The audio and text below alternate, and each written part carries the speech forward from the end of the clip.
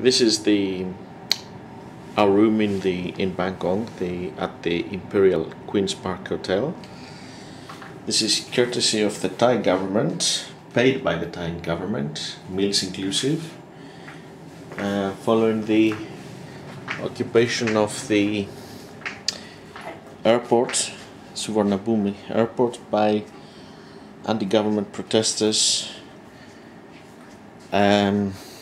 at the end of November 2008.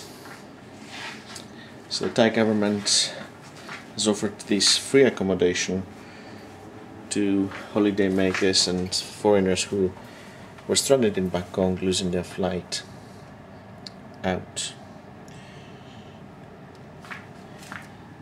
And it's an absolutely fantastic hotel, which guarantees we will definitely come back in Thailand in the future.